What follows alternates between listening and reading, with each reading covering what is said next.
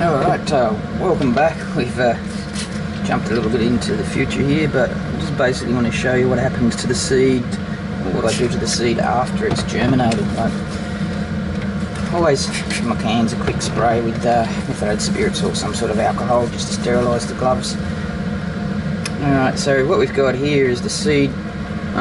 Maybe a little bit hard to see, they've only just started to germinate in there, but there's a few little shoots growing.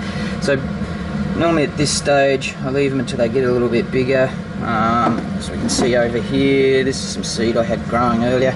Probably got a fairly good strike rate there, and I would normally remove them from this media a little bit earlier than this, but at the moment I'm just going to let them grow a little bit more. I've run out of sort of space to put things, so at this stage basically all I do is remove them from this and place them into a larger container, give them a little bit more space to grow, as you can see what I've done here. So basically the seeds have grown to about this size, whacked them into some more plain medium, it's all plain media up until this stage, and let them grow out. You could even, some of these bigger plants, if you wanted to, just whip them out and harden them off and grow them out, but today I'm just going to select one of these smaller plants and show you what I do with that.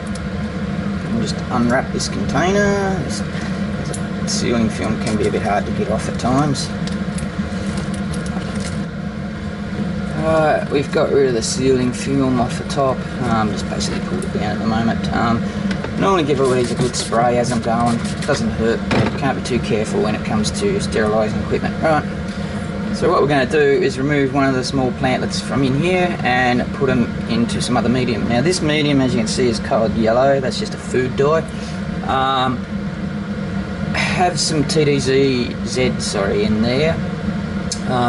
Basically that will promote callus growth, so that's what I want to happen. Take one plant out of here, put it in there and turn it into a callus base, basically. So we'll go ahead and do that. So the easiest way, just loosen off the lids until we're happy.